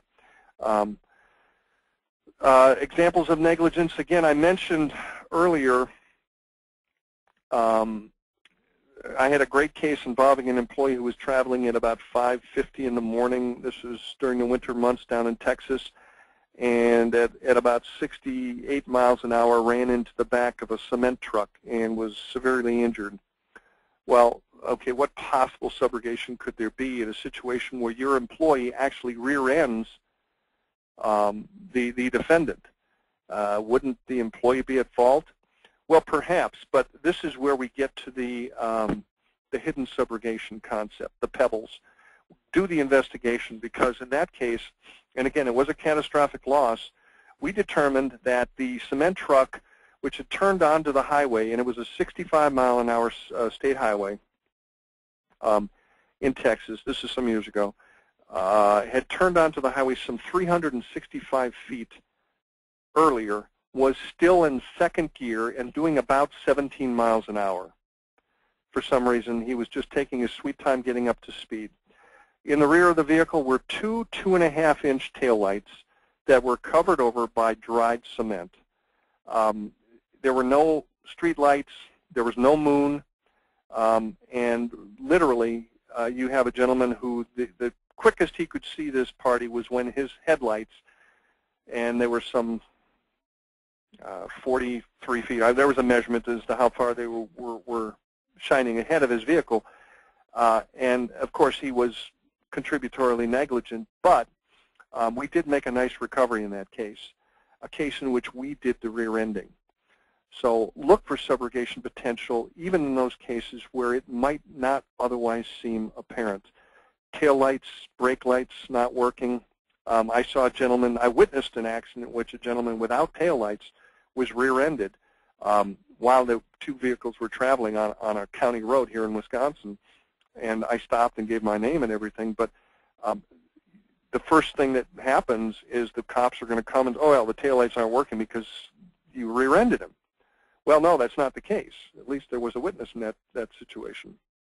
And you can prove whether or not the lights were working, but again, you have to have some quick investigation. So these are all some issues that you should just be reminded to look at. In premises cases, we've talked a little bit about some of this. Slip and fall construction cases, hazards. You document the condition, photographs, measurements, witnesses, take perspective photographs, put a pen or something down just to give people the understanding of scale. A sketch of the area goes a long way. You're not a graphic design artist, neither am I. But if you have someone investigating for you, oftentimes they have some experience at it. Get a nice sketch, as much to scale as you can. Photograph any warning signs. Timing is everything. You know, how long was something there? In a slip and fall in a grocery store, the key is notice. Notice, notice, notice. Any premises case, any slip and fall, they are notoriously difficult cases. But again, we're not looking, this isn't a seminar on how to subrogate the easy ones. We want to focus on getting the subrogation in the cases in which they otherwise might not be easily recognized or pop out at you. So timing is everything. Prior complaints, other conditions. You know, sometimes there are complaints made to municipalities about conditions in neighboring businesses. And again, we get back to the possible need for an expert. If you have products cases, and we see a lot of them, again, we're not going to spend a lot of time on products liability, and we could. I mean, I could spend this 2 hours just on products liability and how to investigate and subrogate products liability, because they are the most overlooked area of subrogation. We're getting better. I get a lot of files that come to me. What do you think about this case? Here's some photographs. We have a machine here that took the guy's hand off, or some sort of a ladder failure. I mean, people understand that if a product is involved in a loss, it might have some responsibility. Its manufacturer might have some responsibility. But understand that when the issue is submitted to a jury, it's submitted as though that product is a living, breathing person. There's a box there that says the product, or actually we'll name the product the ladder. So you want to go into these cases with the understanding that maybe an expert's required to look at the product. And just because there's a lot of negligence on the part of the employee does not absolve the product manufacturer. Again, think back to the slide with the drive-thru in McDonald's. If you want to maximize your recovery, you're going to have to get your hands dirty on some of the cases that make you feel a little uncomfortable. Like, I feel a little slimy subrogating on this case because this guy just was not paying attention. And you know, those are difficult cases, and we will always be the first person to tell you, look, I've looked at this case, and I don't think this is one that's going to be able to be handled cost effectively, either because of the cost effectiveness of the potential recovery versus the time that's necessary, or because it's just a bad case. But you won't know just by looking at your paper file, because your paper file is going to be different than the actual claim that's out there when you actually get out there. And with regard to spoliation, on our website there is a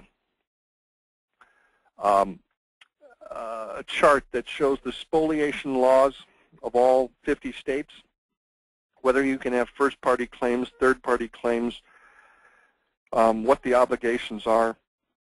The key when you think about spoliation is this: you just want to give the defendant, product manufacturer, as much notice as possible and an opportunity to get in, just like you've had, to see the setting, what happened, and to preserve any evidence that they may want to preserve so they can blame something other than their product. And that's all that spoliation is. And if you use common sense, giving notice, and working with people reasonably, you shouldn't have any spoliation products. But you're going to often want to obtain and secure the product. I have a warehouse in Texas where we have some cases pending. One of the items that I'm preserving right now is a 1988 Mack tractor trailer. It has a ton of miles on it, and it ran over somebody because of an air brake problem.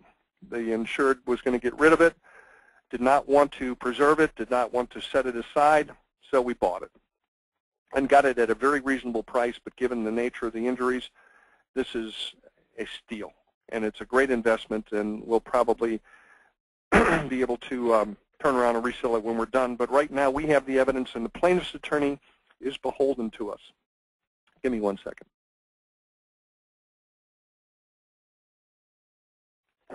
So when it comes time to argue attorney's fees on that case, the judge is going to go, holy cow, you bought the truck and preserved it, and that's what made the plaintiff's case. I think we can take some of those fees away, because it really wasn't all of the plaintiff's work which benefited the comp carrier. It was subrogation counsel and the carrier itself which did that. You want to get a good statement of the operator of any machinery. Find out how the machine works. If you understand how it works and what the routine is for operating it, then they will too. And then you'll be able to we'll be able to explain it to the jury a lot better, and you'll be able to understand where you're headed in your investigation. We had a catastrophic injury involving a large Caterpillar 550, one of these giant front-end loaders where the tires are almost as tall as I am. And we literally went out to here in Wisconsin and found a dealer who had those and paid them to instruct us on how to operate those Caterpillars. And that gave me a great perspective on precisely how this injury could have, or this accident could have happened. And we came up with our theory that way. And then we got our experts involved, and were able to turn that into a nice recovery. When you're out there, find out who manufactured it, where it was purchased. Find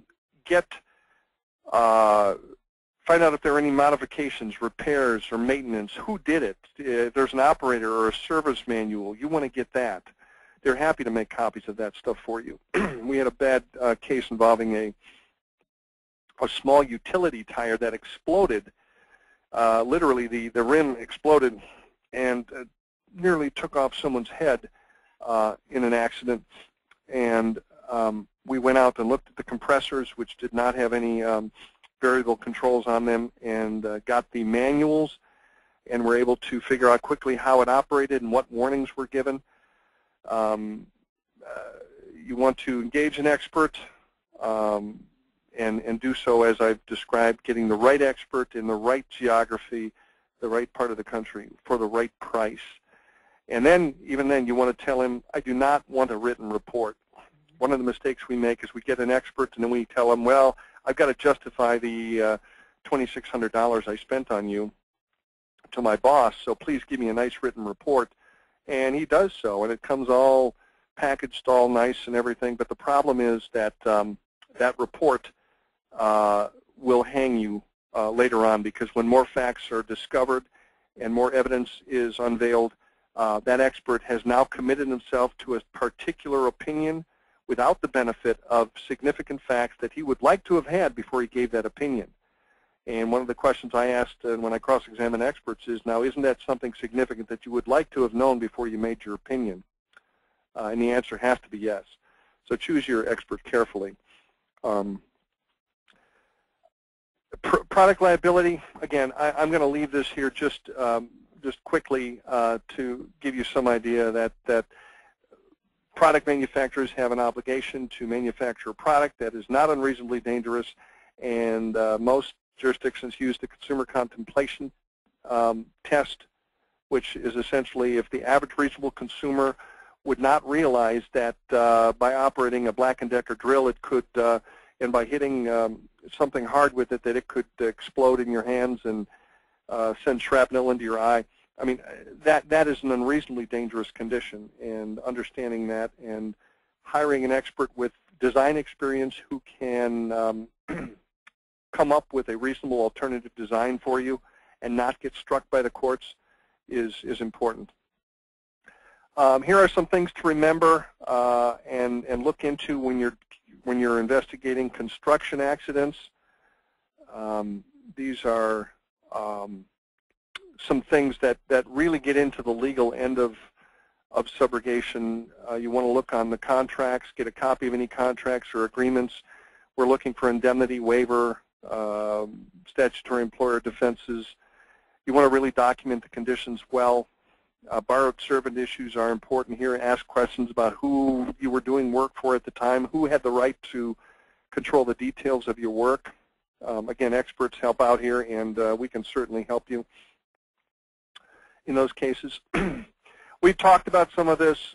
It may not hurt to hire a shade tree mechanic. What I mean by that is a guy with the word Bob written on his shirt. He doesn't have a PhD, but he certainly knows his way around a 2004 Lincoln. And these are experts that may help you very inexpensively understand your case. He may not be the expert we take to trial. He might be, depending on the issues that we have to have him testify to.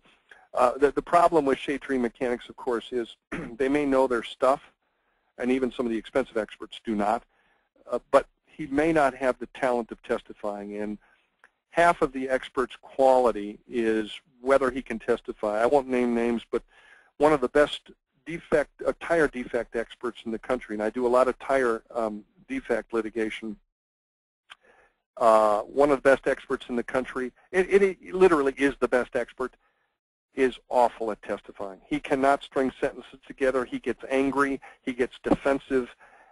He loses his train of thought when he testifies. He's brilliant otherwise. That's probably a mark of brilliance. He's like an idiot savant. But I can't use him in cases because if I have to go to trial, I have to have someone who will testify. And again, if you have a question about whether or not you want to hire an expert, you can check with us.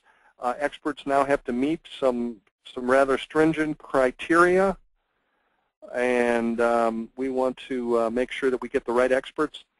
We've talked a lot about statements. I would say the number one tip that I have is to make sure you have a checklist. There are checklists out there that, depending on the nature of the loss that you're investigating, always give the witness a chance to add or change his statement, get him to sign it. If it's a significant case and we want that testimony for later on, or you think we are going to go to subrogation, always ask him if it's true and correct and to the best of his recollection. These are things that we say so that he can't later, once he's been contacted by someone else, try and change his testimony. We talked about the work product privilege already, and using that, one of the tips I have is, in order to protect all of your investigation, is all you have to do is do it in anticipation of litigation. That's the key in almost every state. And I would say that it behooves you, whenever you put on your subrogation cap after taking off your claims handling cap, put a file in the memo. Put a memo in the file and say something to the effect of, we think there's subrogation potential here. We are going to investigate this in anticipation of subrogation litigation. And make sure it's dated. Just stick it in the file, or even in your activity log, of course, is what we do now. And then I can use that. When it comes time to protecting your work product, and this not only works if it's good and we want to use it and hold it hostage and barter with it, but also if it's bad and someone else wants to get it, then I can protect it so it doesn't get turned over to defense counsel who might want to use it to destroy your subrogation file. So work product privilege is significant. Evidence preservation and spoliation, again, we talked about the fact that you don't want to do anything destructive. If you're out there, I've seen cases where the investigator or even the claims handler is out doing some investigation, and they try and take something apart. I'll tell you, that's like a magnet for spoliation claims. The minute something's apart, the other side then sits down and they put their thinking cap on and try and come up with some way that they can blame what you did on not being able to investigate properly, and the fact that it's destroyed some potential for them to come up with the real cause of the accident, as opposed to the one that we are coming up with. The photograph you see there is an actual case. This was right on the border of Illinois and Wisconsin. It was a skipper butts. This happened to be a property loss. It could have easily been an injury case. One guy had smoke inhalation and had a small comp loss, but this was a case in which there were probably some $50 million in boats, including exotic wood teak yachts that were being stored for the winter here. Just a tremendous, beautiful boats that were just total loss. And what we had is we had Skipper Buds, the insured, in there shoveling through the evidence to try and find a space heater that they think might have been the cause of the accident. And so we had significant spoliation that we had to deal with. So that's just, it's an issue to be aware of. Real quickly, I'm going to just, and this is significant because this can be a case killer. Whenever a government is involved, if you think the state, federal, county, local town governments are somehow responsible, understand that governments are generally immune from liability unless we give notice and make a claim for damage. Now, this is Wisconsin law, and the law is different. Like I said, in Texas, and I handle a lot of litigation in Texas, each state has their own, each city has their own city charter, and they each have different dates. Like I said, Austin can be 30 days, San Antonio 90, Houston's 120. You have to give notice within a relatively short period of time. In Wisconsin, you have to give notice to the plaintiff's attorney, to third-party carriers, and to claimants. But if you put the government on notice, and it's the state, you have to make a notice of claim under 893.82, and you do not have to give a separate notice of injury. The notice of claim has to follow statutory protocol. You simply sending a letter out and saying, State of Illinois, we think you're responsible for this. Your driver driving the state county dump truck rear-ended our guy. It may not be sufficient. It has to follow specific statutory requirements. If it's non-state, if it's county, cities, towns, school districts, metros, you have to file a notice of injury and a claim for damages, and both have to be complied with. And if they're not, there are problems. There are specific requirements. You have to serve the claim by certified mail, and in some cases you have to serve it just like you would serve a lawsuit. So again, simply because you send out notice doesn't mean that that notice is adequate. And I tell you this because understanding that each state has a specific set of rules like this, and this of course is Wisconsin, means that you have to give a final dollar amount, which is hard in a comp case. So you have to come up with an estimate, and I just recommend overshooting. And then you can have a certain amount of days in which the government will deny your claim, and only then can you file suit. And there are some exceptions with motor vehicles where they have actual notice. I've added some things to your handout about referral of files to Matthiesen, Wickert Lehrer. I say that only because we are doing now most of our work electronically, and it's really, you can send files electronically, and we've gone to a great deal of expense to take larger files that come through through the internet, through email. And there's a file referral form here that is a sample that gives us a lot of information. This isn't just for referring files. If you have a case in which you are curious about subrogation potential, we will be happy to review the file. Like I said, this is the only webinar in which I'm going to conclude these slides. And the reason I do it is because investigation is often going to be a team effort. And I consider myself part of the team. We here at Matthiesen Wickert consider ourselves part of the team. There is some investigation which is going to be worthy of being done by a trial lawyer who will be trying that actual case. And so it's important to do that, and to always, when you're out there investigating, think subrogation, which I think we now know means not only understanding the facts, investigating the facts, but also investigating the law and understanding that the law will actually lead you to and be a roadmap for what it is that you need to investigate. And so with that, we do have a few questions. I'm going to take a few minutes and answer some of the questions. Army Turner, is it possible to send email updates on cases that are examples of unseen subrogation or opportunities for subrogation? Yes, it is. If you are attending this webinar, you will ultimately be on our mailing list for the newsletter. We try to do that, part of what I've realized I've done for myself is 3 or 4 hours of my day is spent updating and keeping up with the law with some of these books, and it's a worthwhile endeavor, and I actually do a lot of it at night. But we will endeavor to do more of that, because these are the cases. This is the iceberg, the part of the iceberg you don't see, the cases that we're talking about here. Richard Kershey, hi Rich, how are you? Wasn't part of the defense that McDonald's coffee was not meant to be drank in the car but taken home, giving it time to cool.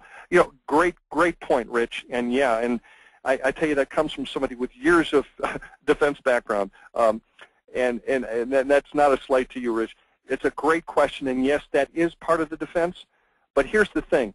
You can tell somebody to buy Q-tips, and on it says, look, don't put inside your ear. But that simply is a self-serving legal disclaimer by which the lawyers hope that one day, if they're ever sued, they can say, well, we told you not to put it in your ear, so you shouldn't have punctured your eardrum. Everyone knows that when you drink coffee, people are traveling, consumers drink it in their car. Regardless of what they say it's for or what it's intended for, the consumer expectation, again, getting back to that concept, and if those of you who want to attend, I'm not sure, I don't have the schedule in front of me. When we do our Recognizing Subrogation seminar, we'll get into the nitty-gritty on this. But it's a great point, Rich. Yes, they did, and McDonald's did defend that case, saying you're not supposed to drink it in the car.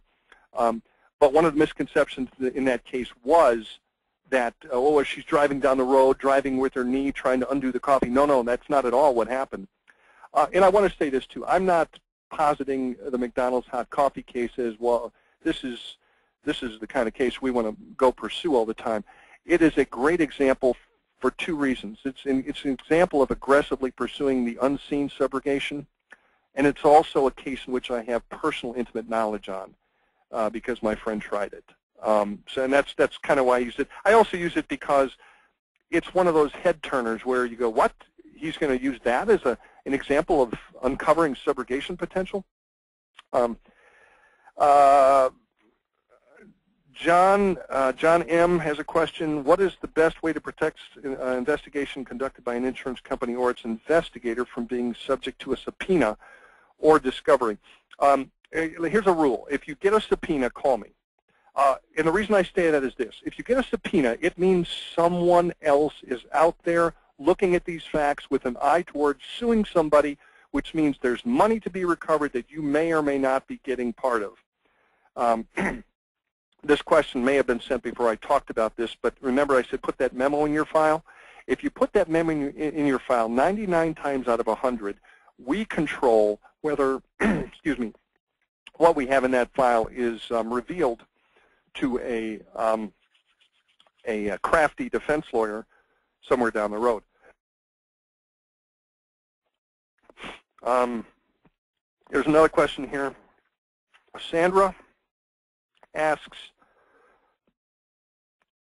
when giving notice to government entity, should a subrogated carrier give notice in the name of the insured, parentheses, claimant, close parentheses, or the insurance company's name? Good question. The answer is submit the claim notice on behalf of, let's say, your society insurance company as subrogee of injured claimant. Insert his name. So Society Insurance Company is subrogee of Bob Schmidt. That's because although you're technically subrogated to the rights of the injured employee, you may be the one prosecuting the case. You don't necessarily know that the claimant's going to be prosecuting it. Spell out your obligations and the payments you made, as well as your subrogation reserves. Because remember, when you're giving notice to the government, and only the government gets away with this, they will say, well, you can give us notice, but the only thing you're going to be able to recover from us is that dollar amount that you put in that notice claim. And that's true in most states. So if you put down our lien is $12,000, and then 6 years later the lien is $1.2 million, you're limited to recovering $12,000. So put down worst case scenario. Spell out that you're paying daily benefits, weekly benefits, and spell out that the medical is going to grow, and throw a large number in there and say that this is what we think we're going to have to pay. Robert Thompson asks, we have one expert that we are supposed to use for everything. Does that lead to problems? Robert, I think hopefully you heard my my soliloquy on that. The answer is yes. Yeah, it will lead to problems. And that is going to only increase as courts get more strict about keeping junk science out of litigation. Again, part of the problem that we have with subrogation is that, guys, I'll use a quick example. In New Jersey, there is a new bill in New Jersey. It was voted 75-0 to approve legislation to, it's a subrogation destroying bill. It's on the Governor Christie's desk, and I have to proudly say Governor Christie has kind of asked for our input on what we think about it, which shows some thinking on his part. It was sponsored by Republicans. Now, I'm not going to get political, but understanding that we have a problem as subrogation professionals, because subrogation is looked at, as we talked early on, as being, this is the mother of all frivolous lawsuits, is these needless subrogation suits that get filed out there, taking money away. The trial lawyers say we're taking money away from the injured claimants. The tort reform crowd is saying, well, it just crowds the courts. We don't need all these subrogation lawsuits. Nobody's thinking about the value of these suits. And so there's an example in New Jersey about the fact that we're battling things on all sides. So I actually got a little bit off track. Does your firm handle investigation of claims as well as the subrogation aspect of claims? Yes, we do. I mentioned earlier that we have a program for doing that. I don't recommend the program for smaller files because I mean, we do a great job, but it does take some time. But if you have large losses or losses which you are going to have large reserves, I would heavily recommend it as opposed to simply sending out the same guy you send out on the the $200 traffic accident cases. Here's a good question. Connie in Texas asks, is workers' compensation subrogation a statutory lien or a right of subrogation? Do we need to conduct investigation on our own? Won't plaintiff's attorney do this for us? Yeah, sure, the plaintiff's attorney will do it, and he'll charge you for it. You'll get a bill at the end of the day for 1/3 of your lien. You do have a statutory lien in almost every state. You do not have a right of subrogation in every state, but you do in most states. So it just depends on what state you're in. Again, this is what makes what we do so complicated.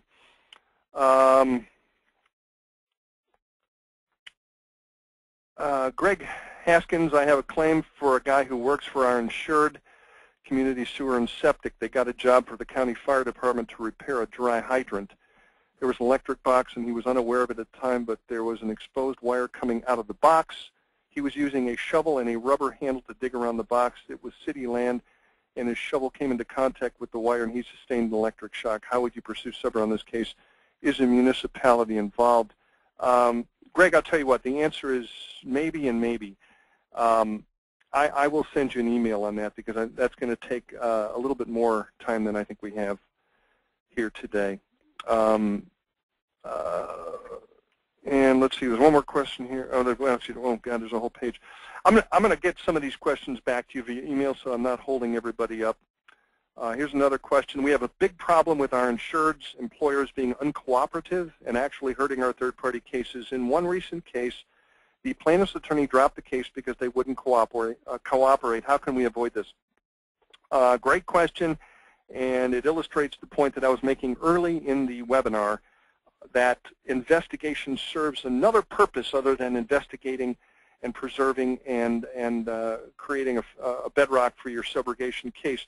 And that is, it also, you are out there politicking. It's important to get to the employer in almost every case and explain what subrogation is, what you're going to be doing, why you're going to be doing it, how it benefits them, how they can't be sued. In Illinois and in Minnesota, I have a nice speech for insureds because you have potential contribution claims there. And there are some states where the employer's negligence will actually hurt the plaintiff's recovery or hurt the subrogation recovery, depending on where you're at. And it's important, I think, to get to the employers and, first of all, proselytize to them as to why you're doing this, how it helps them, how it's going to save them money. Secondly, there is, in many states, an implied obligation and a three-party triumvirate, if you will, where the employer, the employee, and the work comp carrier all have privity and are part of the workers' compensation claim, and there is a duty of reciprocal responsibility and cooperation between the three of them. And for states that don't have that, there is in most comp policies a cooperation clause. I love to copy that. Actually, I have a throwdown page that I send out. I have no idea if it's the same as in their policy, but I send it out anyway. There is a clause that basically says that there is a duty of cooperation. And so I have some other questions here. I see there's another long one that I would like to respond to in some more detail, but I am fairly adamant about not going over by more than 12 minutes, which is what I've done. So I would like to thank you for your attendance. I don't have the next webinar handy to announce, but it will be going out in our newsletter, which I think will be going out tomorrow, so you will all get that. Thanks for your attendance and have a blessed day. Thank you.